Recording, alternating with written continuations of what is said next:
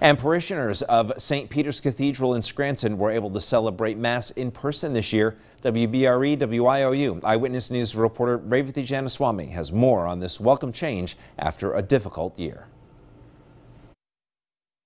More than 100 people were seated in St. Peter's Cathedral on Sunday celebrating Easter Mass.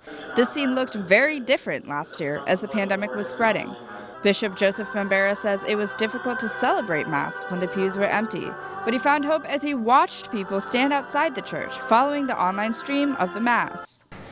I've never, ever let go of that image. It was just so powerful to me, an image of faith and determination and resolve, and that promise of Jesus to don't be afraid, to move forward. Parishioners had to make reservations ahead of time in order to attend Easter Mass. They did a great job, with social distancing. I think, everybody felt very safe. I know we did.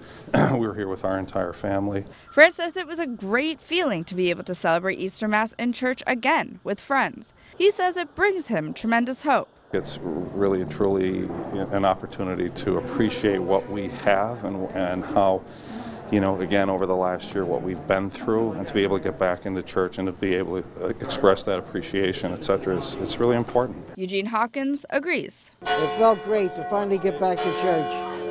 I only wish the governor would let more people come to church. He's opening up the bars, he's opening up the restaurants. We got 10–20% in here. It's not fair. This is important too. In Scranton, Revathi Janaswamy, 2822 Eyewitness News.